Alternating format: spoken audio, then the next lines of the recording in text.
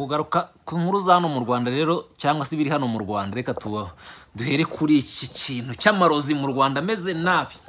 N'amarozi ariko tubyite se ko ari amarozi, tubyite iki? Hano abantu ngo bari bateraniye urubyiruko rungana rutya ngo rwarariye none abenshi bamerewe nabi.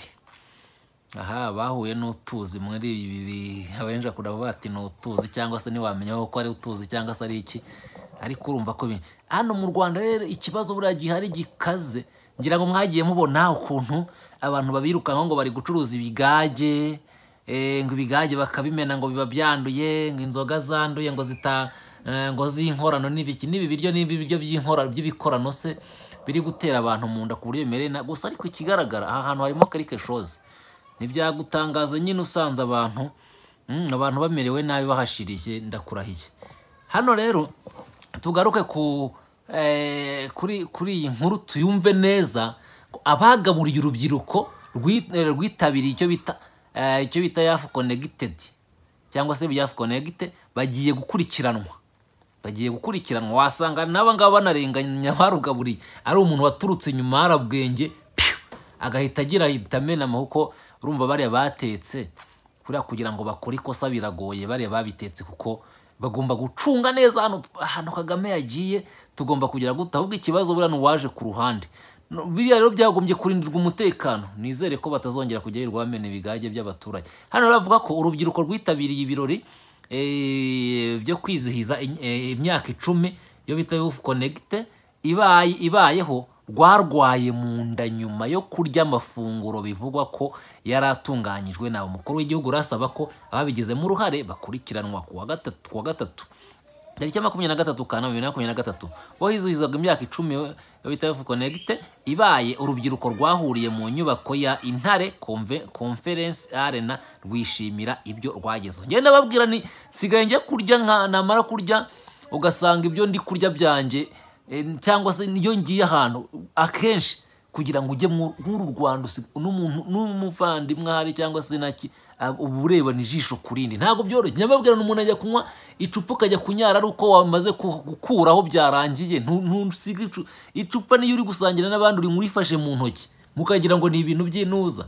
Noneho nyuma y'ibirori rero byakataraboneka hakurikiyeho gufata amafunguro ariko aza kubagwa nabi. Ahanini bitewe nuko adateguwe neza nkuko amakuru ari gucicikana hano abivuga. Wamenya bivuga noneho umwe mu bitabiriye rero ibyo birori yabwiye iki kinyamakuru turi gukura iyi nkuru ko bari bagaburiwe amafunguro agizwe n'umuceri n'ibishyimbo n'ifiriti. Urumva za n'umuceri n'ibishyimbo n'ifiriti nibyo byonyine. Ati wumvaga birimo impumuro itari nziza, harwaye abana benshi nanjye mu nda harandiye. Murumva noneho yirinze kudutangariza hoteli yaba yaratanze amafunguro cyakora avuga ko atari ateguye mu buryo bwiza. Ubwo kuri uyu rero kuri uyu wa gatanu tariki 25 Kanama 2023 mu karere hasozwe itorero indangamirwa icyiciro cya 13 Perezida wa Repubulika Paul Kagame yabanje kubaza abaryitabiriye niba barafashwe neza, anakomeza kubitabiriye yo bita Youth Connect baguwe nabi n'amafunguro. Hano rero yagize ati ejo bundi numvise ko duhura muri Youth Connect ya bagaburiye abari bahari. Umubare munini w'abari bahari bararwaye. Ibyo bibaho bite? Minisitiri w'urubyiruko bibaho bite mu Rwanda rwacu? Bishaka gukora ibintu binoze. Dushaka gukora ibintu binoze. Bagaburirwa ibintu bibarwaza gute? Mubanza mu byumve twirwa tubivuga tutu u Rwanda ni ibibazo. Niba nta wapfuye ahubwo nabyo no gukurikirana. Minisitiri w'urubyiruko Dr. Abudara utuma twishima yasubije ko amakuru y'urwo rubyiruko rwarwaye yayamenye. Ati twamenye yuko urubyiruko rwinshi rwarwaye, twabikurikiranye ni amakosa ntibyari bikwiye kuva bitegura, hakabaye hari ibikurikizwa, harebwa yuko nta bifite ikibazo. Mukuru rero w'igihugu yavuze ko ibyakozwe bitari bikwiye, avuga ko abantu bagakwiye kugira umuco wo gukora ibintu bigakorwa neza. Asaba ko abakoze amakosa babihanirwa. Ati abo bantu babikoze kuko ntabwo ari bwo bwa mbere, ndashaka ko bakurikiranwa bahanwa kuko bagaburiye abantu ibintu nk'ibyo. Hano rero ikintu ndi kubona aha ngaha ibyo ari byose ikintu byakikagutera mu nda. Heda tansiyo. Kariya kantu ni akantu gakomeye cyane, bishobore kuba hano ni ikinyamakuru Umuseke turi gusoma iyi nkuru, bishobore kuba ari ikintu gikaze cyane hari ahantu, kubera ko ahantu bazi ngo Kagame ari bujye imafunguro ari icyo ntekereza nuko ari amafunguro abateguye, ahubwo haba hari nk'umuntu waciye ku ruhande akabaca muri mu akagira ikintu ajugunyamo byanze bikunze. Ngaho hano ni commentaire, ariko sibyo ni ibiki kubafunga se niwo muti. Hano ndeti baba bakange bandaje hanze kubera ibiribwa byabo bituje ubuziranenge, baba nta birenze kabisa. Ni ikibazo gikomeye pe, byiza cyane. Ngaho gada abantu benshi banabizi ni commentaire z'abantu. Ndabona ari inkuru y'Umuseke cyane twisomeraga nibwo ukiyisohora. None ku itariki byarahwihwisaga kuri 25 z'ukwezi kwa 8 byarahwihwiswaga. Tuyishimire Raymond niwe wasohoye kuri iyo nkuru. Byarahwihwiswaga bivugwa ariko abantu ntawe bicishaga. Baravuga ati reka dutegereze tuzareba, ariko urumva ko mwiri tore indangamirwa nyine Kagame yaje kugera akavuga ati ibintu bimeze gutya, bikabasha kuvugwa neza, bikabasha kujya ahagaragara. Ndakurahiye ntabwo ibintu byoroshye hano iwacu. Ndavuga nti ujya no mu iduka cyangwa se ujya no mu kaba ahantu mbega no kujya huze. Hari umuntu hari akana baherutse gupostinga nkurikira umuntu ndamubaza ntibyagenze bite, arambwira ati ko gafite birthday ariko hari ahandi bagize ibirori by'ubutisimu, ati tugiye kugira ngo tumutungure n'iki, ati tumuhe nawe birthday ye. Noneho wa mwana igihe cyo kumuha kado n'iki, ariko ndikumva ntameze neza, babona atangira gufatwa n'intege nkeya, bamujyana kuryama babona akomeje kuremba. Nibwo ngo bahise bamujyana kwa muganga, bamujyanye kwa muganga gwayo. Abandi bari basigaye bose nabo bati bari abantu bana basangiye nawe mwihute, babashyira umuntu barutsa bati dore ibirozi by'akazi bose bari bajyanye. Urumva rero ko ibintu bitoroshye no mu Rwanda, nta mikino ihari. Ngaho ibaze n'umuntu ujya gukora ibintu mu bantu bangana batyo, ntago bizoroha. Reka rero twikomeze n'izindi nkuru za hano iwacu mu Rwanda. Icyo twari tugarutseho cyane nicyo ngicyo kigendanye n'ibwo burozi cyangwa se n'ibyo bintu, ariko tunibuka cyane hano mu Rwanda. Ni kenshi mwumva ngo ikigaye cyanduye ryari. Urwago rwa ko kera twanywaga ibigaye, ubukwe bukagira abantu bagahana inka, bagahana abageni, umuntu agatwerera ikibindi cy'amaro akagikura nk'iriya kirimo amajerekana ngahe. Mwigeze mwumva ko uretse amahano yaje ubu ngubu kuki bitabagaho cye, none ubu bigeze naho kinjari shefari. Urumva kandi ibintu bitoroshye. Mbese ko duhura muri Youth Connect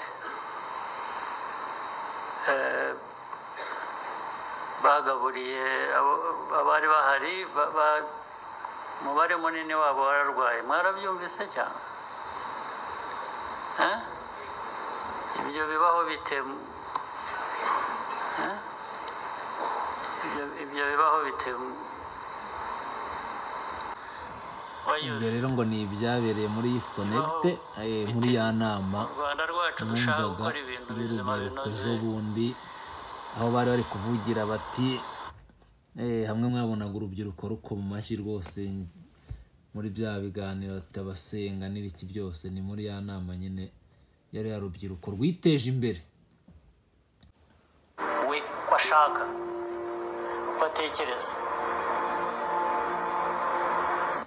simbona aho umuntu ava ikantarange akaza kumbwira ngo wowe urambwira wowe uri Imana ya hehe. Uratinyuka n'uruta n'umwana w'uruhinja kubera aho aturuka akaza gutunga urutoki kubera ko ugomba gukora we ko ashaka ko atekereza. Simbona aho umuntu ava ikantarange akaza kumbwira ngo wowe urambwira wowe uri Imana ya hehe.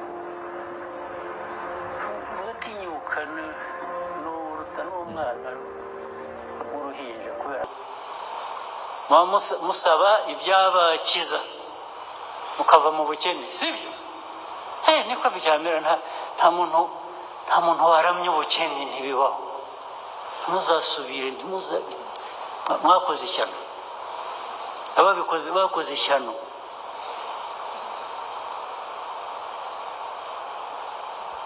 rwose nongera no kubyumva hari n'abanyuze ahandi ngo bagiye gusenga ubugeni nzazana amakamyo bashyiremo bose ngende mbafungira ahantu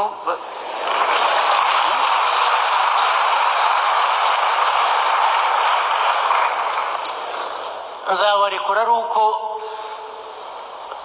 ubwo bukene bw'ibitekerezo bwabavuyeho icyo atagombye gukora guhatira umuntu niba aje akubwira ati uretse kuko ngiye mbibona umuntu niba aje akubwira ati iki kintu ni kibi ikintu ku nyungu rusange ku nyungu z'igihugu ngiye mbona ibyo ngibyo bikwiye wenda ari umuntu aje akubwira ati uriya rugo rwawe ujye urutwara gutya ari urugo rwawe aho ngaho byo byabyumvikana umuntu abaje kwinjira mu buzima bwawe bwite kugeranye n'ubuzima bwite ariko ku buzima rusange nk'abanyarwanda muri rusange tukwiriye twese gushyira hamwe kugira ngo ibintu birusheho kugenda neza buriya muri Niger impamvu bari gutsinda cyangwa ibihugu biri kugenda bigira abona nko muri Niger ukuntu bariya bavuga bati perezida wa hano inyungu zacu yazijyanaga mu bazungu ariko nako n'abaturage bashyigikiye abahagurutse kugira ngo bamukureho biriya ni solidarite y'abaturage no gushyira hamwe kw'abaturage kubera ko babona bari mu bukene kandi bari guterwa n'umukuru wabo ibyo yakagombye gufashisha abaturage no guhereza abakene no kugira gute biratwarwa na bamwe orumatse ibihugu iraza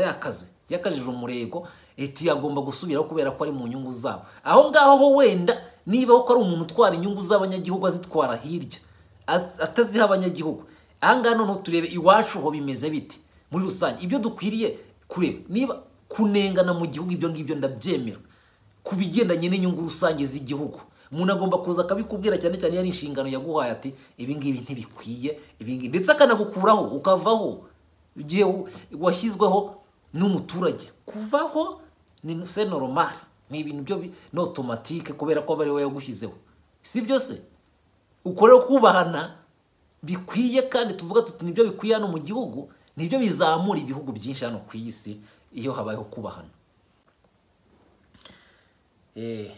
bakunzi bacu bakunze urubuga rwacu kuri Ganza ndetse no kuri Tsinda twongere tubasuhuza aho muri hose abari mu Rwanda twongere tubasuhuze kandi twishimire cyane uburyo mukomeje kudukurikira hirya no hino hano turagaruka rero ku kintu n'ubwisanzure ni demokarasi n'ibindi byose biri hano mu Rwanda ndabona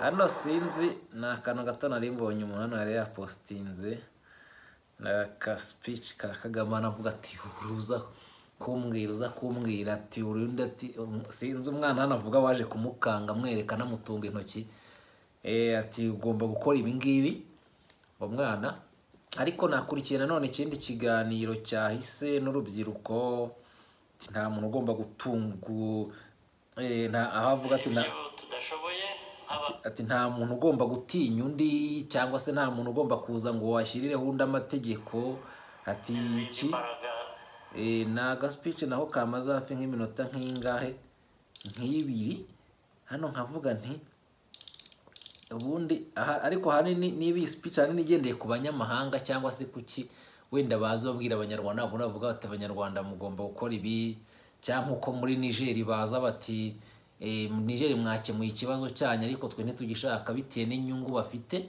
aha niba ari ku ruhande ariko kuri cadre y'abanyarwanda hangaha kuri cadre y'abanyarwanda ibi ngibi biri hagati y'abanyarwanda atari abanyamahanga wenda baza ngo gukora ibi ngibi bigamije inyungu zabo wenda bo baje ari bigamije inyungu zabo ariko ngiye nko ku banyarwanda iyaba uko yabivugaga hangaha ngiye niko wenda ndi kubivuga iyaba biko kubyareba umunyarwanda hatotera undi kuba yamubwira ati kora ibi ngibi kandi abona bibangamiye inyungu ze mbega ukurikije uko ari kubisobanurira urubyiruko ahangaha vurema wumva ko reka wega duse wenda nk'ababyumvaho gato hano uko abivuga harabivuga kabisa arimo asobanura urubyiruko mw'inama yagiranye n'urubyiruko, ukumva ibyo ari byo byose umuntu aramutse, reka tukagaruremo gatoya, hariho ubu bwisanzureho ko hariho umubano mwiza w'abanyarwanda hagati y'abanyarwanda n'abandi, nta munyarwanda wajya uhatura indi nk'ubukungu kubaza bati senya bigende gutya. Harimwe n'abonye batangiye kubikomantaho cyane bati ibi bintu mbega ngo ni ukwimurwa cyangwa ngo umuntu ngo abantu ngo bari kwimurwa kuri kiriya gikorwa dukunda kuvuga, terime yo kuvuga ngo umuntu bamwirukanye mu butaka bwe igahindurwa kugira ngo yerekane mu isura nziza, igahindurirwa mu bundi buryo ngo ni kugira gute, ngo ni ukwimurwa. Urimurwa wimujyana kandi wirukanwa mu butaka bwawe, ngo kandi ati ahangaha kubera ibiza uzashobora kuhubaka mu buryo meze gutya na gutya. Ni ibingibi rero uramutse ubihujeho ko n'ibyo ari kuvuga ati kubera ko nta muntu n'umwe ubereyeho undi umuntu yagombye, wenda byerekana ko umuntu yagombye kuba mu bwisanzure bwe. Ariko daboro turebeye iwacu izi nzego za leta ziraha abanyarwanda cyangwa ziraha umunyarwanda ubwisanzure ko nk'uko abwifuza cyangwa nk'uko bwagombye abugenerwa n'itegeko nshinga, byahebye kajya niho wangambi garukaho. Ngiye cyo ndeba hano cyane two kureba wenda kuko abanyamahanga baza bati hano hakenewe political space, wenda nibyo wenda baza bavuga hakeneye ibiganiro hagati ya opposition n'abandi ati hakwiriye gukorwa ibingibi wenda iwacu ko hagati yacu nk'abanyarwanda n'abanyarwanda bimeze bitu bwacu. Niyo kintu tugomba nk'ubu ngubu tumaze igihe kingana iki, iyi myaka tumaze tuvuga tuti ibi bintu bibangamiye abanyarwanda, abanyarwanda barahohoterwa mu buryo bumeze gutya na gutya. Umunyarwanda uvuze bimeze gutya yarafungwa, cyangwa se wagerageje gukora ibingibi bikagenda gutya, kugira ngo hari igihe tuba tuvuga hari uhitaza ngo wese ngo batagufunza, ariko umusogongero twarawusogongeye byarabaye. Cyo ngicyo kugira umuntu wenda hatazagira n'umuntu ubijyaho impaka ni bakeya, dufite benshi twagiye tubura kubera impamvu zigiye zinyuranye. Kwerekana ibitekerezo bya politike rero bitandukanye no uko ibintu byagombye kugenda. Ngiye uko mbibona bitandukanye nuko waba uri kubwira umuntu ubundi inshingano zigendanye n'igihugu cyangwa se n'imiyoborere y'abanyagihugu. Cyakora umuntu aje kukubwira ati ni umurima wawe, ni urugero, ni umurima wawe, akakubwira ati ibi ngibi wibikora ari mu butaka bwawe, ari ubuhinzi bwawe, ari ikintu ukora ubonaho inyungu zawe, propriété privée zawe. Ngiye nicyo kintu ngiye mbona aho ngaho yaba nk'uko buriya baza bakabwira umuntu bati bakabyitaho kwimura umuntu ngo ku bushake, kandi ahangaha nta bushake buhari ngo umuntu ngo bimuwe. None uyu munsi hano bari kuvuga yuko bazimurwa nta ngurane bahawe. Sinzi ndabona network hano yambanye akabazo, uziko nafunguye akantu kandi mvuga ngo ni network ndi gukoresha network y'iwacu rwose irashekeje hano. Jana bajya bakunda kuvuga ngo ni network yo muri Singapore. Bakwiriye kubaho bibategeka bavuga ngo ngomba kubaho urya. Aho ngaho ngira ikibazo nk'abantu ntawaremye undi, twarimwe azambaraga zindi tudasobanukiwe neza, ariko nk'abantu jye nawe n'undi waba uva muri Amerika, waba uva mu Bushinwa, waba uva mu Buhinde, waba uva mu Burusiya, waba uva mu Burayi, waba uva hehe, jye nawe turi abantu. Ntabwo nta muntu waremye undi.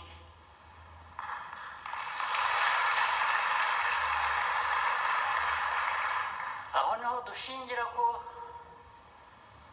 abantu bagomba kubahana kuko nta waremye undi. Okay, ndakabona gufungire kwaka ngaka ati abantu bagombye kubahana, tubiheri iwacu. Wenda two kubireba sinzi aho ari kubivuga, keretse niba ari version ntago inoza na gace k'inoza ndi kubona na gace ka speech avuga biba uruzi byabaye byiza akaba ari kubivuga koko ari mu banyarwanda hagati nk'abanyarwanda nkatwe kubahana. Uzarebe iyo dukoze poste ahangaha turi gukritika ibitagenda byonyine, uzanareberaho ngo tutagiye gutekereza tuti ibi ngibi, kuko tugiye tugaruka ku bintu abantu bagiye bafungiye, turebye ku bintu uko bakarasira bafunze, uko bayidamange bakrititse bati ibi ngibi tubona bimeze gutya na gutya, abantu bari kwimwe ibintu muri noza muri ibi bihe byaguma mu rugo, ugasanga bigenza bite, bakarasira ati nagizuye n'ibibazo ibi n'ibi, mbashoke kubera ibibazo ibi n'ibi, bose nkwiriye bamushayidi uko bimeze, n'abandi bacyuma Hasani bafunze. Koko ari version nziza yabije koko FPR yaba itangiranye uyu munsi, abantu bavuga bati ahari wasanga ibintu bigiye kujya ku muntu. Ariko se koko nibyo, nizere ko ibi ngibi ari ntuza uko yicaranye n'uru rubyiruko ko ari byo bitekerezo FPR yabiri gutekereza uyu munsi, kuko kubahana kw'abanyagihugu d'abord nibyo bintu bizabatura, nibyo bintu bituma ubukungu bubaho. Buriya uzarebe nk'Iburayi, ibihugu by'Iburayi, Abafaransa barubahana, niyo mu bihugu byabo byateye imbere barubahana. Perezida bayubaha abaturage uko bamutoye, areba abaturage akavuga ati bari abaturage badahari ntago nahembwa, sinahembwa umushahara wo ku rwego. Abaturage nibakura nk'abasirikare, nibakura nk'abakozi mu kubakije institution zose, nibakura nk'abafilozofa, abadogiteri, abaki byose, abahinzi, aborozi, igihugu kigatera imbere. Kwa kubahana kwabo ro kw'ibihugu, kubahana bihera he mu banyagihugu, guhera ku buyobozi. Buryo ubuyobozi ahanini iyo butubashya abanyagihugu, butubashya abaturage, ni ibintu bigenda bipfira. Umuyobozi agomba d'abord kumva kwa kuni makuru umuturage mukubisa urushyi agiye kumusuhuza. Makuru hari burya yabaye president exemplaire, umuntu president w'intangarugero muri Afrika. Uramutse wibeshye ukanegera president metero karezinga ugiye no kumusuhuza no kugushika bagukubita nk'iriya. Ariko makuru we baramwege agiye kumusuhuza mutikuru urushyi, wa muntu yapfuye mwigeze mwumva ko nta kibazo yawe niwe ngo baramufunza amezi angahe, amezi. Ariko muri Afrika bigenda aho nicyo bita burya abantu harijya muri aturiya muntu watinyutse baza gukubita akamura akabiste, akumva ko nyine ari ibintu nyine bigize. Urumva ni kwa kundi ni nkuko nanjye nshobora guhura n'umuntu hariya akansagarira n'iki, cyangwa ukabona abantu bateranya amakofi barabakije bikarangira aho ngaho abantu bari mu kuri meme point d'égalité, nta uvuga ngo ndi igitangaza cyangwa se ndiki. Ibyo rero bihera mu bihugu icyo bita iterambere ry'igihugu. Iterambere rero riba rishingiye mu kubahana. Kubahana rero icyo ngarukaho nanone iyo tugarutse ku bihugu d'abord ibihugu byateye imbere, nubwo habaho sukuvuga koko hatabaho abantu bahohotera abandi nko muri Amerika, umva kumwe k'umupolisi yarashe umwirabura bikagenda bitaye abaturage ndetse bagahaguruka bakigaragambya ubutegetsi bukavuga buti muri kwa kubahana reka turambura usuriya muryango wuriya tuwufashe ndetse tunawusaba imbabazi. Ariko hano birangira bite? Aho se harimo kubahana? Nicyo kintu ngewe icyo kintu ubu ngubu ngiye ndi gushaka kugarukaho cyane kuri icyo kintu cyo kubahana.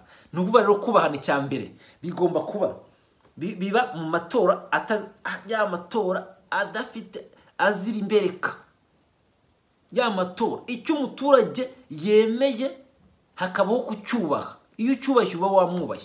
Umuturage niba rero bakavuga ati ndabonamo kanaka kuba ari we ntora uzahagararira inshingano zacu cyangwa uzahagararira ibyo tuzamuha, ukamwemera amatora akagenda neza, aho harimo kubahana. Umuturage iyo akiri urubanza nyarwo, niba uko yakoze ikosa akabiharirwa, niba atakoze ikosa ntihabeho uruzamanza zo munsi y'amezi. Iyo ngiyo tugenda tubibona uko ibintu bimeze hirya no hino. Abaturage bumva barira imanza, bamwe barangije imanza ntibyakemuka, byagenze bite? Mwarabibonye ibibazo abamotari bakagenda ngo bakirwa bategereje icyo umunsi wose, bazi ko ngira ngo ni inkuru nabonye abamotari niba ngo bagiye gufata amajire, niba ari iki bagategereza bakabasuzugura. Umunsi bawishe, umunsi wose ari amajire baba bategereje. Niba ari amajire se inkuru ndumva narayibonye mu buryo, niba ari amajire icyambere aba yanditseho ibintu zo kwamamaza. Urumva sosiyete y'abamotari niba igenda yamamaza Airtel igenda ihereza ariko ya mafaranga ntagarukira abamotari. No kuvuga ngo umumotari agenda ari icyapa cyamamaza kandi ntahembwa, ahubwo agahembwa nde hakagira abahembwa. Ibyo ngibyo ariko bakagenda birirwa bicaye bategereje bya byapa bagenda bikoreye ku mubiri wabo, umunsi barawusorera kandi batawukoze.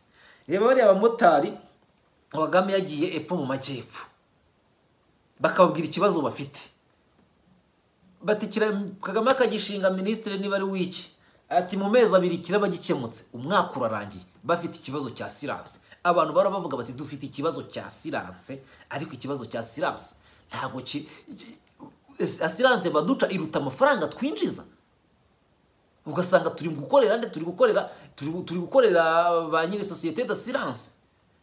Ba nyiri societe d'assurance rero bati nuko moto zikunda kugira ngo impanuka, zigira impanuka zitazikoreshejwe n'imodoka cyangwa batazikoranye n'imodoka. Ariko ni impamvu moto nubwo zagira impanuka ariko moto ni nyinshi cyane, niyo mpamvu bose basabwa silence, biba byabaye ro nka mitiweli. Si byose none zo ntushobora gutanga bitatu ntiwivuze. Umuntu agatangira umuryango w'abantu 12 36,000, wa muryango ukarangira umwaka ukarangira nta muntu numwe wivuje kuri mitiweli.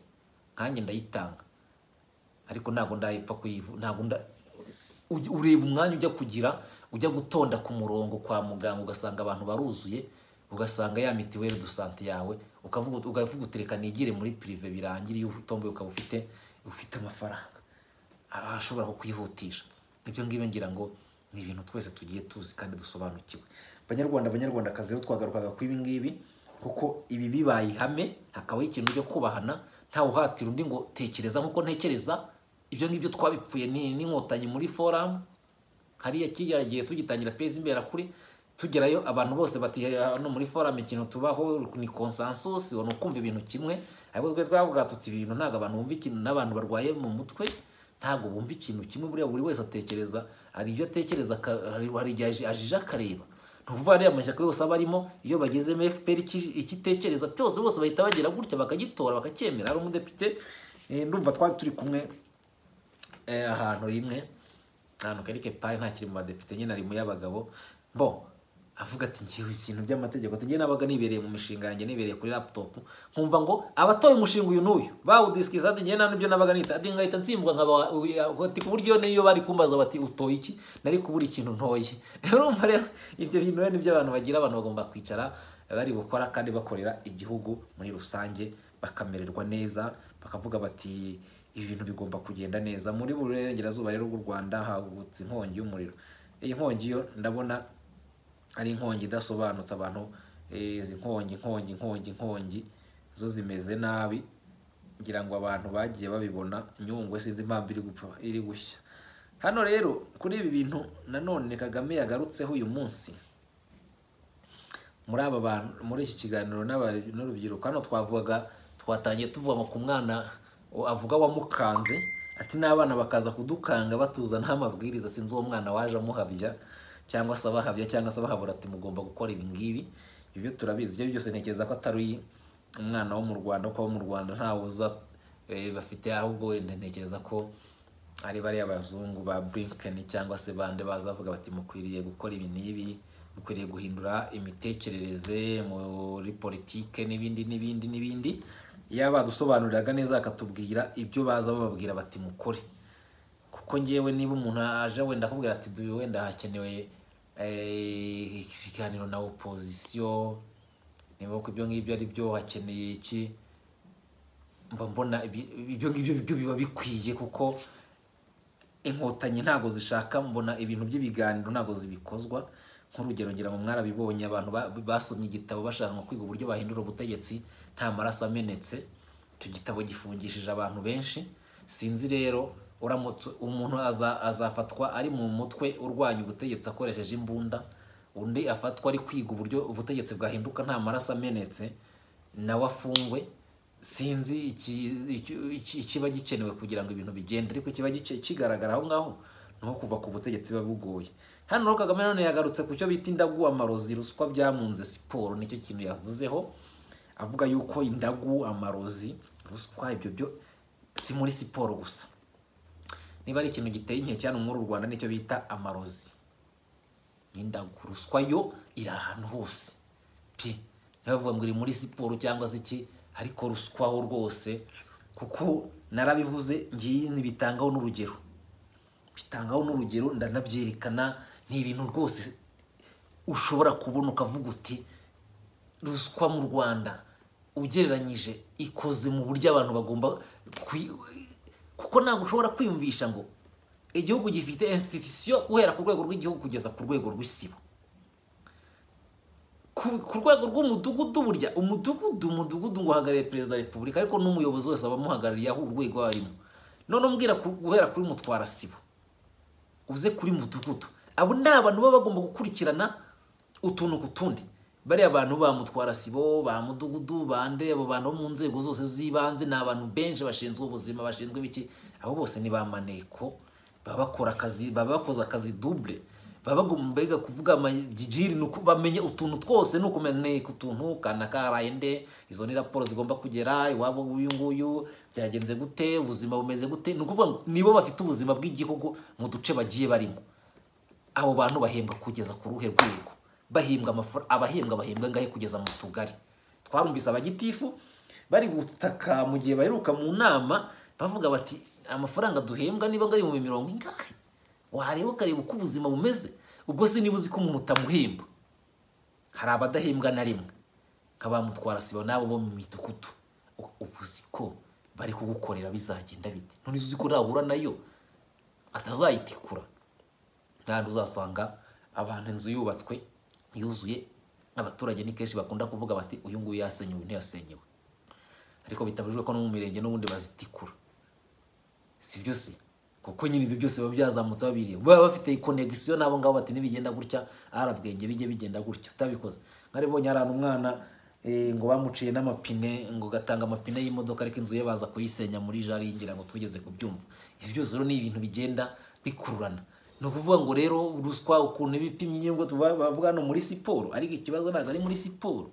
Hano bavuga ibintu by'amarozi mu Rwanda byo abantu barabatega, niba ngo ari ibitegano, niba ari ibiki, barabahereza kurya, barabahutuzi, baranywa, baragira bate, barashyira mu bintu byinshi. Abantu benshi usanga benshi bari gutaka ikibazo cy'uburozi bamaranye. Si nibyo gusa no kwicana, ariko angabo turi kuri cadre igendanye n'ibyo. Avuga ko Perezida Kagame ngo yakomeje kuri bimwe mu bituma siporo idatera imbere, birimo amarozi, ruswa. Asaba urubyiruko kubyanga bakagaragaza ubushobozi bwabo. Siporo rero nubwo tuba siporo nayo nijya yose hano mu rwego rwa politike, ngo utatezwe imbere kwa siporo nabyo ngira ngo abantu benshi bagiye babigaragaza, gusenyana kw'amakipe n'uburyo ikipe kubera ari ikipe ituruka muri bande byagenze bite, abasifuzi byinshi bigenda babigaragara hano muri siporo, ariko byo byose ngo bigendanye na ruswa. Ariko burya ikintu cya mbere kugira ngo ikintu gitere imbere, urwego rutera imbere no kwinvestisamo, no gushoramo. Iyo utashoyemo rero n'ubundi bintu birapfa. Ugomba gushora, igishoro kikabamo cyinshi, si byose. Kuko mu Rwanda ibishoro niba tubitanga muri za visit muri za nuza za Paris Saint-Germain, za Arsenal na hehe, aya mafaranga tubaha ngo no kugira ngo batwamamaze. Sinzi ntago barakora demonstration y'inyungu bakuye muri ari amafaranga yari amasezerano ngo no kwamamaza u Rwanda. Ibiki n'ibiki, u Rwanda ubwarwo rushobora kwiyamamaza rushingiye ku bana barwo uko bagiye bakwirakwira. Nta gihugu na kimwe ku isi kidafite umunyarwanda, si byose.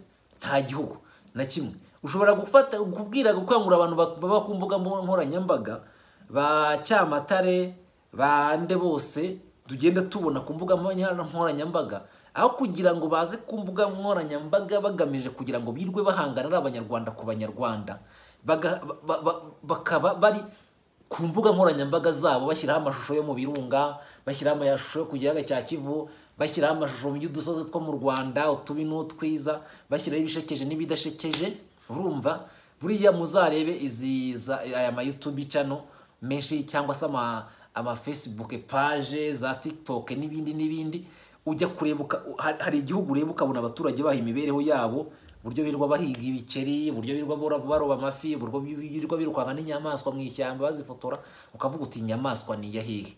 Umuntu akazagira curiosity yo kuzajya gusura iyo nyamaswa.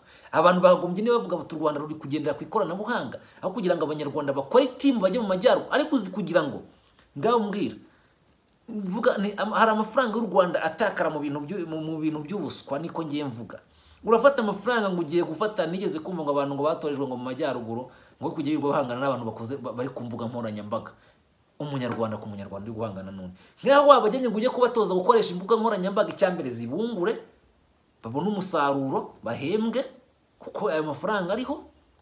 Kandi n'ibyo ngibyo babikore ni wabo mu Rwanda. Bagombye kuba ubwo bari kwirema amakipe y'ukuntu abantu bajya gusura za parike za Nyungwe, bahura na bya bisimba birimo n'inyoni zirimo bagakina nazo, akajya kuyifatika mu kwipa abantu bati mbega ahantu, uti mbega ishyamba. Ariko nabonye n'ishyamba noneho naryo bari kurishumika, harimo abari kuvuga bati bari kurishumika kubera impamvu reka wenda tuzahera twumva neza. Ariko ngira ngo ibyo byo birazi, kuko ririya shyamba iminsi amashyamba yari mu burengerazuba impamvu ari gushya, kandi ngo baragitanze indege zijya kuzimya isoko i Burundi, bagombye kuba hari indege batanze zikajya kuzimya ariya mashyamba. Ari ishyamba ryamara iminsi ngana kuri ari gushya batarohereza iyo ndege, cyese niba ntazo bafite. Ubwo rero icyo ngicyo nacyo ni ikibazo. Ahangari niko twavuga tuti u Rwanda rushobora kwamamazwa n'abanyarwanda ubwabo, ya mafaranga yatagwa mu iyo siporo ajya guteza imbere siporo y'ahandi no gufana siporo z'ahandi, akaba ari kugira gute, akaba ari kuzamura urubyiruko mu mashuri yisumbuye, mu bigo mu ntuza mu baturage nyirizina, bashakisha mu izo mpano, ndetse bagashyiraho n'amashuri akomeye agendanye n'ibyo bya siporo, ndetse bashaka bakanagura n'abakinnyi bakomeye hirya no hino, nk'uko siporo igashyuha. Iyo ishyuha rero n'abandi niko bagenda bakunda siporo. Ayo yose batanga bimwe bakayaguza abakinnyi siporo yo mu Rwanda, kuko n'ubundi ntabwo burya akenshi ntabwo abakinnyi bava mu gihugu kimwe. Hari abakinnyi, ibihugu bigenda bigura abakinnyi, bigura n'abandi. Ibyo nibyo byakagombye kuba. Ese biraba tutagendeye ku ibyo ngibyo by'amarozi. Avuga rero ko ibi ngo yabigarutseho kuri uyu wa gatatu, tariki 23 Kanama, ubwo hizihizwaga imyaka 10 iyo bita ya connected ibayeho. Umuyobozi mukuru w'igihugu rero yabanje gusaba urubyiruko guharanira ikintu cyatuma bihesha agaciro, badahora babereyeho abandi. Akomoza kuri siporo. Umukuru w'igihugu rero yanenze bimwe mu bikomeje kugaragara muri siporo y'u Rwanda, birimo amarozi, ruswa n'ibindi. Avuga ko bidasobanutse. Uburozi, ibintu by'uburozi byo bari ibi. Nese niba abapfumu bo barahari banashyize imbere, bahindura ibintu, noneho rero gusenga kujya imbere. N'abapfumu nabo kwirwa bagaragara, abapfumu bariyamamaza, baragira bate, uburozi buratera imbere mu Rwanda, abantu bararogana, baragira gute, yahinduriye amazina n'ibindi. Kubona umugabo uroga, abagabo bararoga, iki byose abana. Rero mu buryo buteruye yakomeje kubiheruka kuba mu minsi ishize, aho uwari umunyamabanga mukuru w'ishyirahamwe ry'umupira wo gusiganwa ku magare Munyankindi Birwa, bitangajwe ko yasabiye umugore we visa kujya muri Ecosse, akamushyira kuri liste y'abagomba guherekeza ikipe y'igihugu yari igiye gusiganwa, mu gihe nta nshingano yari afite muri iyo delegation. Icyo gihe abakinnyi bari munsi y'imyaka 19 b'ikipe y'igihugu umupira wo gusiganwa magare bagiye Glasgow muri Ecosse, bitabiriye shampiyona y'isi, bahurira n'ibibazo mu nzira, ku buryo byageze aho batabarizwa ari bonyine mu Bwongereza, babuze n'ibyo kurya. Aho mwumve aho perezida rero ngo komeza kuri iyo myitwarire, yanenze abakora ibyo bikorwa, aboneraho gusaba urubyiruko kubyanga. Ati ariko vuba aha ngiye kumva numva abantu bo muri siporo, kandi nta federasiyo n'imwe itarimo ibyo bibazo. Abayobora mu mutwe wa diaspora ibibazo bya ruswa ntabwo, nako abayobora mu mutwe wa siporo ibibazo bya ruswa ntabwo dushobora gutera imbere amikoro adahagije tuba dukoresha ngo aho kugira ngo ajye muri siporo abe ajya ku muntu umwe cyangwa babiri ngo bishoboke. Hano rero nibyo avuga. Hano rero akomeza agira ati ndagira ngo nkamwe nk'urubyiruko mujye mugaragaza ko atari ko bikwiye kumera, ntimukabiceceke. Umukuru w'igihugu rero yakomeje ku bakinnyi b'umupira w'amaguru bajya mu marozi. Ati abandi abakirana umupira w'amaguru, aho gushyira amafaranga mu bikoresho, mu bindi bitunga umubiri w'umuntu, bakabitwara mu ndagu bakabitwara mu marozi. Ntabwo dushobora kubyemera iyo bagiye mu mikino, mu mitwe haba harimo indagu. Niyo mpamvu batahana ubusa buri gihe. Perezida Kagame rero yibukije urubyiruko kurwanya bene iyo myitwarire ibashora muri ruswa kuko ibangiriza ubuzima. Ati ndashaka kubabwira mwe nk'urubyiruko uko murezwe, haba mu rugo, mu mashuri, haba hanze. Bajye mu masengesho. Ni ibintu birebire. Mu myaka 10 hamaze gushorwa miliyari 2.5 zahawe urubyiruko mu kwivana mu bukene. Ni kwanga bavuga mu bihe bitandukanye. Umupira w'amaguru rero wavuzwemo ruswa. Hano rero ndumva reka dusoreza hanga tugarukira hangaha. Ndumva iyo ministeri nayihe ababa mu bya siporo bose ayo makuru yayakuye. Bibaho se koko niba ari byo ahubwo babijye. Wenda mwizera agiye kugira. Hano rero nabona urubyiruko ko bari bahuye bavuga bati ibintu bikwiriye guhinduka, uburozi n'ibiki. Uburozi bucika. Kagame yikomye urubyiruko rwagenze iminsi 3 rujya kuramya ubukene. Hano rero nari kuzana amakamyo nkabapakira nkajya kubafunga. Hano rero ngira ngo ni iyo nama iri kuba mu kanya ngiye turi gukora iki kiganiro. Ariko ibizambya siporo mu Rwanda byo ngira ngo ni ibintu byinshi cyane, ni ibintu bigiye binyuranye. D'abord siporo burya irarerwa. Siporo igomba no kuba ifite imbaraga physique. Wariye ntabwo inzara iri mu Rwanda none kugira ngo ushobore siporo nabyo biragoye. Ni ukuvuga ngo rero burya ibintu byose ni network, ibintu byose birakururana. Ntabwo abanyarwanda n'ubundi bazirwa bitaganyura inzara yabishe hirya no hino mu gihugu. Iyo bataka inzara ntabwo abana bazagira imbaraga physique. Ngomba kuba afite bimwe mwita ngo ni umusosi, agenda afite imbaraga, akora yitoje, ariko aranatana mu muryango abona bimeze neza yanariye. N'izi nzara iri mu Rwanda yo izatuma iyo siporo inanatera imbere. Byo bizagenda bite? Aho ngaho naho niho tugomba kurebera. Turebe muri segiteri zose. Burya impamvu habaho ministeri, iyi niyi nuko iyo ministeri yigiyeho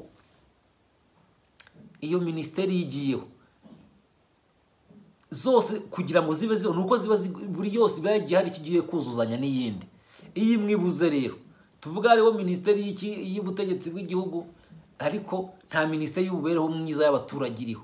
None si ubutegetsi bw'igihugu bundi yategeka abandi abantu badafite imibereho myiza. Byose rero bishingira, izo ministeri zose zishingira ku mibereho myiza y'abaturage. Imibereho myiza y'abaturage rero ikagendana na ministeri y'ubuzima. Iyo abaturage iyo babayeho neza babasha ministeri ya siporo igenda neza. Ministeri de l'Education ikora neza kubera ko abantu baba bafite imitekerereze myiza n'iki, kandi nayo ikaba igomba gukora itaza kwica ahubwo education.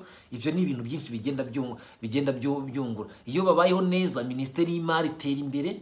N'ibyo ngibyo ni ukuvuga rero iyo abantu badafite ubuzima nabyo bibazo. Urumva rero hano reka duse n'abasoreza aho ngaho. Tubashimira uburyo mukomeje gukurikira ibiganiro byacu amanywa n'ijoro kandi no munsi ku munsi, si buri gihe. Imana ikomeze ibarinde rero. Ni mwizera wa Silva Perezida Peace Mera kurikira mu Rwanda mukomeje kuganira ikiganiro nakagaruka rero. Ciao.